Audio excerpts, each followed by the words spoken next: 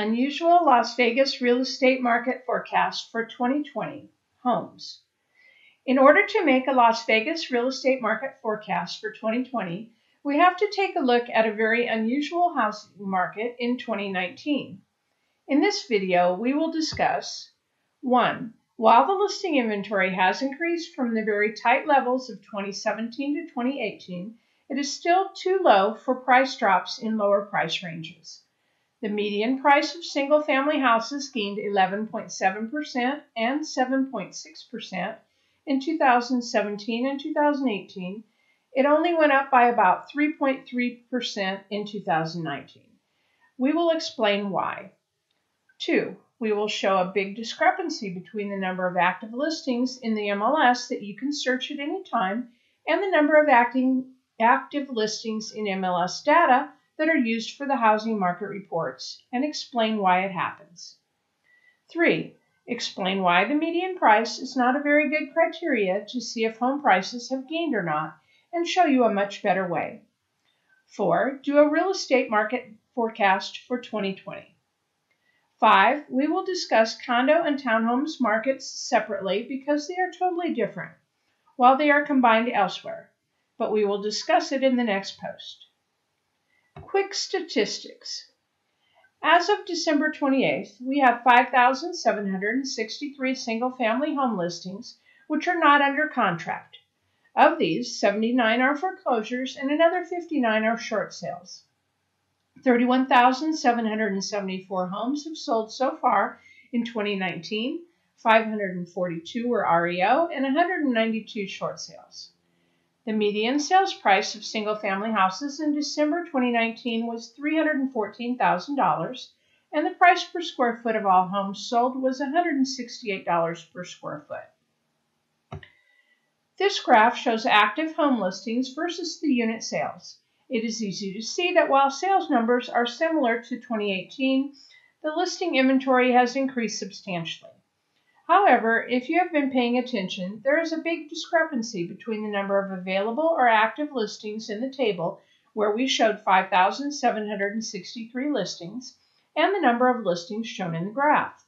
The reason is that the number of active listings varies throughout the month, and the number that we give you in the table is a snapshot for one day. But realtor associations use all listings that have been active at some point in a month, and many get expired or withdrawn.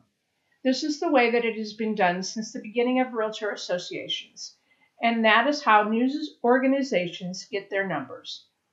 So we will use it because it makes perfect sense, but as it comes to the number of searchable listings at a point in time, it is highly misleading. If you want to see how many listings were really available, say for the 17th of each month, you will get far less listings, and there is a 1,500 to 2,000 unit discrepancy among the two methods. Increasing months of listing inventory.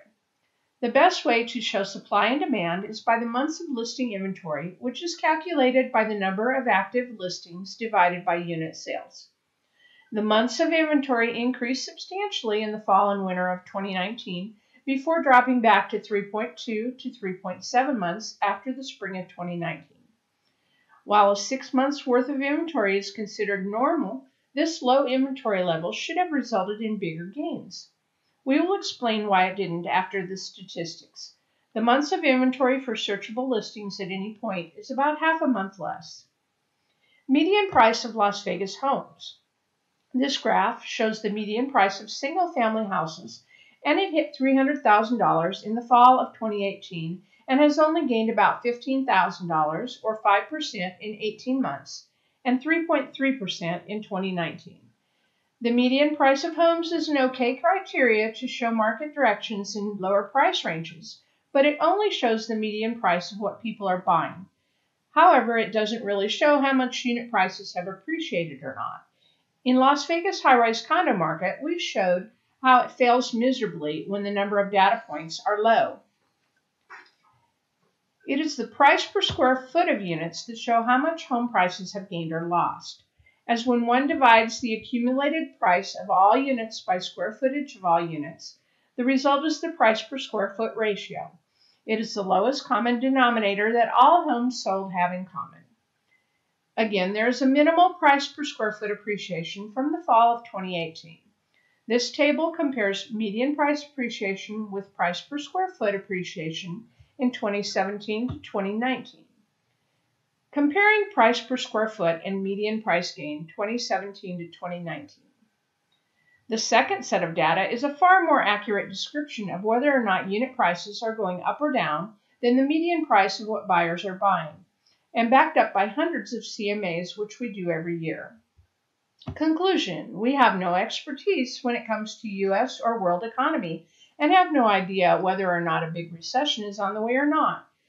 But there is about $24 billion of large commercial properties currently under construction in the Valley, which will undoubtedly help our economy in the near future. Additionally, we know that the Las Vegas real estate market, and all we can do is to make a prediction based on the historical statistics. As we discussed, 3.2 to 3.6 months of listing inventories should have led to a much greater appreciation than 2.4% in 2019, and by extension in 2020 if the number of active listings is similar to the last year. The reason for the low appreciation doesn't show up in the graphs. The main reason is that even though sales numbers in 2019 are very similar to 2018, the number of active buyers have decreased. Many listen to forecasts of impending recession and are waiting for significant price drops, which there is no sign of as of yet. A good friend of mine who is a property manager and manages about 200 homes thinks that the federal government shutdown of last year has scared buyers away, and it is to blame. Multiple offers have vanished, and most listings, including all our listings, have sold with only one offer, in most cases after the first price drop. Given that listings have stayed on the market much longer in 2019, buyers wait for a price drop before they make an offer. And lastly, this was an overview of the whole Las Vegas housing market. It is actually very lively in some unexpected sectors, such as multi-million-dollar luxury homes in some of the best golf communities, especially in Henderson, such as Anthem Country Club, or highly upgraded condos in North Las Vegas. Las Vegas real estate market forecast for 2020. The loan limit has been increased in 2020. FHA loan limit in 2020 is $322,000, and the conventional mortgage limit is $484,350. These increases should help the market. As for our unusual Las Vegas real estate market forecast for 2020 for homes, we are going to go out on a limb and predict higher price gains in 2020 than the last year. But how much higher? We shall know by March 2020. The only Las Vegas housing market that counts is how your desired property has done in the past, and that varies greatly with the neighborhood and price range. If you want to buy or invest in Las Vegas homes, condos, or townhomes, please call us at 702-478-7800. You can find our contact info and webpage with the embedded video and video transcript in the video description. We are not going to insult your intelligence by giving you direction on how to subscribe to our real estate channel. But if you like our market reports, please do subscribe. On behalf of the Saber team, this is Karen Saberzadeh of Realty One Group and www.lasvegasforus.com, wishing you a great day and a Happy New Year.